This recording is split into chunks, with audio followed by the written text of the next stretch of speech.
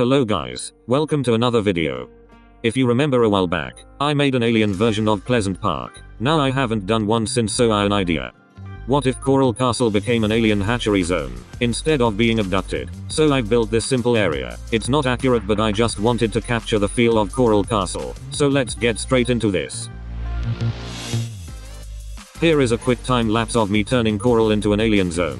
Now before we get on with the build, I recently changed my creator code to NovaJ. If you do enjoy my content and want to support me, using my code means a lot. And if you don't use mine, make sure to use someone's code.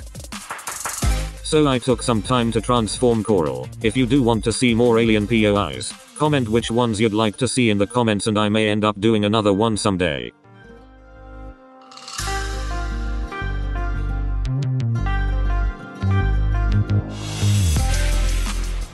So here it is, Alien Coral Castle.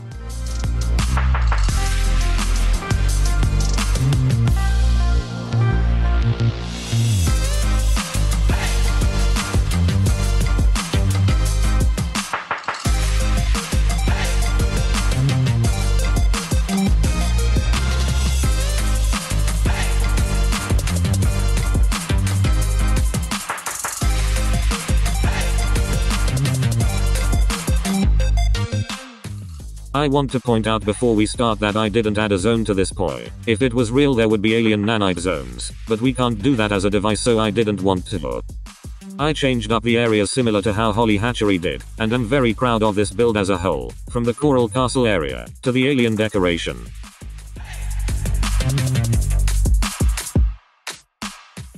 First up is the main castle. Around the castle and inside, you'll find plenty of alien plant life growing. You can see alien grass going up the walls, alien trees with other alien plants growing on top of the castle, this huge tree which has broken through the roof, and alien pods and props inside the castle and around.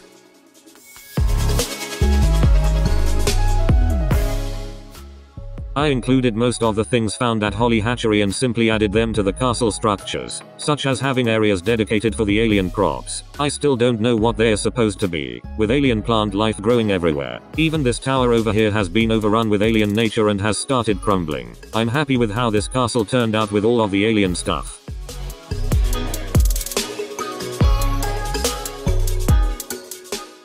Next up is this smaller building. Again, it's surrounded by alien nature, but this building is used to store these alien pods. Let me fix this one. So yeah, that's that building. Plenty of alien trees.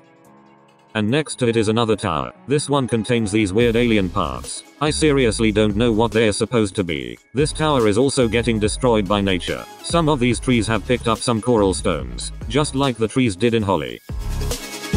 I just thought this was a cool little detail to include, so I did. Here's another tower which the aliens are using to store their parts and props. Alien nature is also growing on these parts just outside of the Coral Castle area. Maybe the alien nature will spread as far as it can. And finally is this building.